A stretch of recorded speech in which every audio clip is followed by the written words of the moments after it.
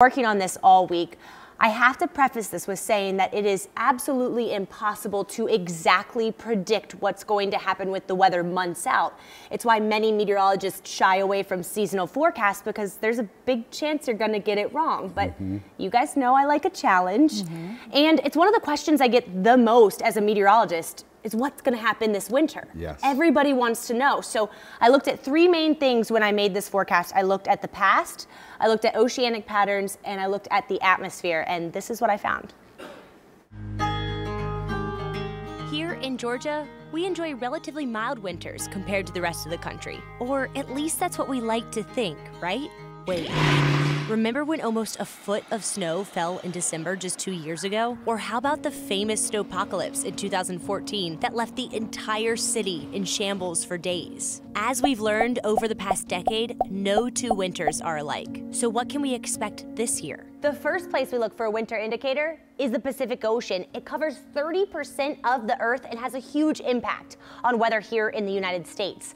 This year, there's a big warm pool of water right over Alaska. This warm pool can have a big effect, believe it or not, on Arctic air, which is usually trapped at the northernmost latitudes near the poles.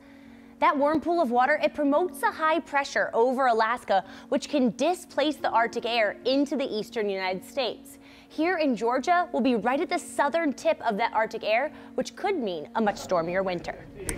I also dove almost 100 years into the past to find clues about the upcoming months. The summer and fall of 1925 were very similar to this year. They were both hot and very dry. So I looked at winter of 1925, and one major thing stood out to me. January was a very wet month. There's also a phenomenon known as stratospheric warming happening right now. It means that mid-levels of the atmosphere are warming, and it translates to extreme cold at the Earth's surface 2 to 3 weeks down the road. Remember the polar vortex? Stratospheric warming is a good indicator that the polar vortex is on the way. I combined all these factors to come up with a general forecast for winter 2020. Overall, it will be pretty mild through mid to late December, but by the end of the year, the polar vortex will arrive and that cold shot of air will be in place through January, making a very cold start to the year. The good news is I do not see a long-lasting winter. Temperatures should bounce back to average or above average through the month of February.